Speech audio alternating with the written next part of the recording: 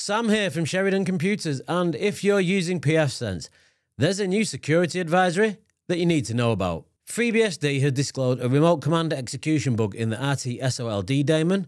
This is the component that's responsible for handling IPv6 router advertisements. And if your pfSense interface uses DHCPv6 or IPv6 auto configuration, then this vulnerability does apply to you. Now, don't panic. Exploiting this one is difficult, and pfSense configuration actually reduces the exposure dramatically. But it's still a legitimate vulnerability, and Netgate has published a workaround patch that you should apply if you rely on IPv6. In this video, I'll break down what the flaw is, how it affects pfSense specifically, and exactly what you need to do to mitigate it. Sheridan Computers, IT, Communications, Support.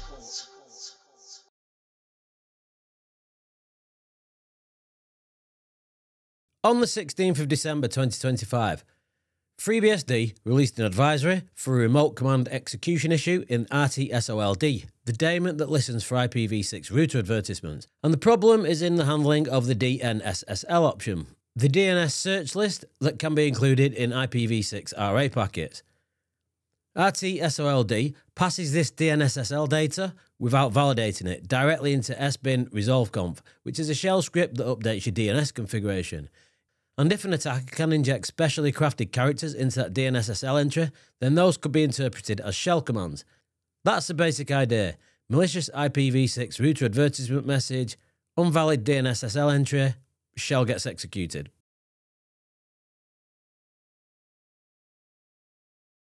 pfSense is affected, but with important caveats.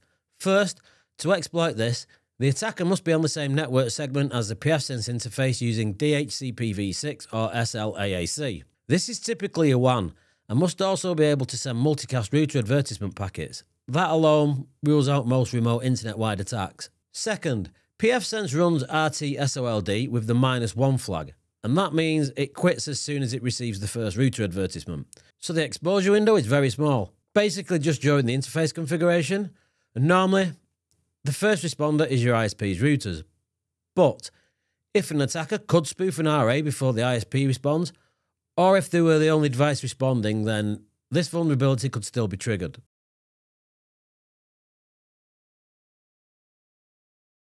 Even though pfSense doesn't rely on the sbin resolveconf to manage its DNS configuration, and even though the script is configured not to write files, the script still runs when rtsold triggers it. So the malicious payload would still pass through the same unvalidated execution path. In other words, pfSense isn't using resolveconf for DNS, but the dangerous code path still exists, so the vulnerability is real.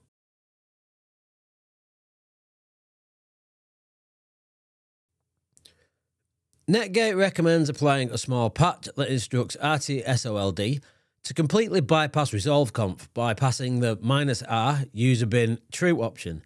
This replaces the script with a dummy no-op binary, meaning even if a malicious DNSSL entry is received, there's nothing left to exploit. This patch is available in Redmine, and Netgate has added it to the system patches packages for pfSense Plus 25.11, pfSense Plus 25.0.1, pfSense CE 2.8.1. The patch also applies cleanly to pfSense Plus 23.05 and newer, and pfSense CE 2.7.0 and newer. If you're on an older version than those, then you should upgrade to a supported release.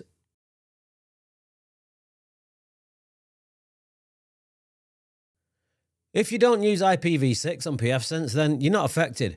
Just make sure no interfaces are set to DHCPv6. If you do use IPv6 and need DHCPv6, then install the System Packages package and apply the recommended patch for your version. Netgate has already made the update available. This workaround fully neutralises the vulnerability until FreeBSD's internal fix lands in a future pfSense release. So that's it for the breakdown of the rtsold vulnerability and what it means for pfSense users. So if you're not using IPv6, you can end the video here. If you are, stay tuned, and I'll show you how to apply the patches.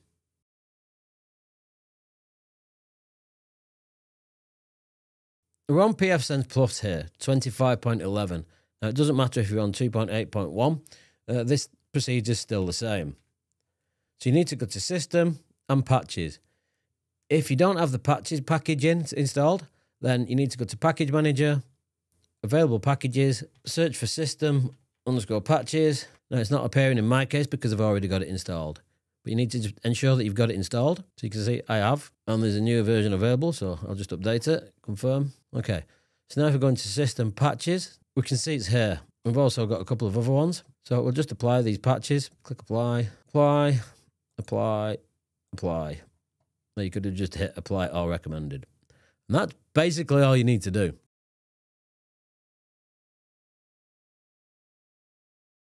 Okay, so the Netgate blog does say that the patch applies on pfSense Plus software versions 23.05 and newer, as well as pfSense CE software versions 2.7 and newer. So if you have to manually install the patch, what you're going to need to do is head over to this Redmine link. Don't worry, I'll leave the links in the description below. Right-click on the patch here, do copy link, and then what you'd do is go in where you've got custom system patches. We'd do add new patch, give a description. So it would be FreeBSD, what is it? CVE-2025-14558, I think it was. And then where it says URL/commit, you need to paste the URL in there. Once we've done that, just click save, and then you can fetch and apply the patch. So patch applied successfully. Obviously, if it's already here, like we have it here, then you don't need to do it twice. Remove that again. Make sure it's still applied. Apply it again just in case, because I did do it twice.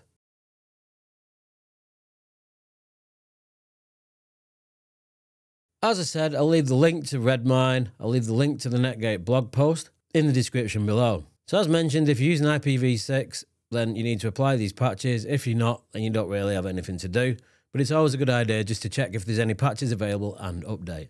If you found this video useful, hit that like button, consider subscribing to the channel. Thanks for watching. I'll see you in the next video.